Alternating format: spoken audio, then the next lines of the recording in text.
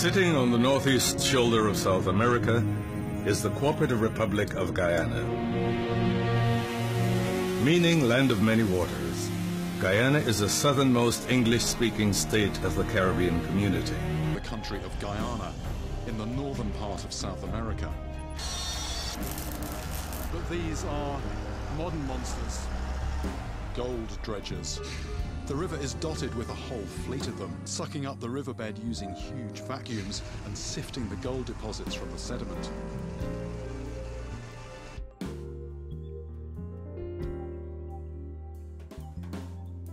Men in the Caribbean country of Guyana gamble everything searching for bits of gold.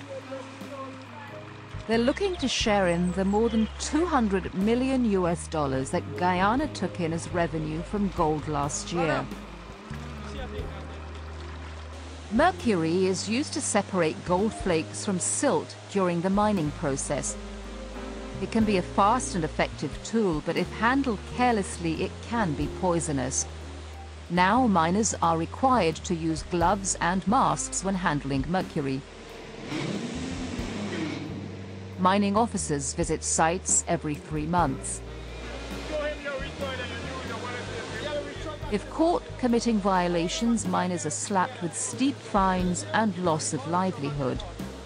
Gold amalgam is now sealed in a retort or metal container and heated with a blowtorch to evaporate mercury, leaving only gold. The mercury vapor is diverted into a bowl of water where it can't escape and settles to the bottom, where it returns to its original liquid state. This is the land of the legendary El Dorado. Many still seek it, and only the bold will even have the opportunity to find it.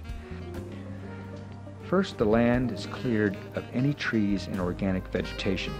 This is currently being done by chainsaws and hand cutlasses by the labor workforce.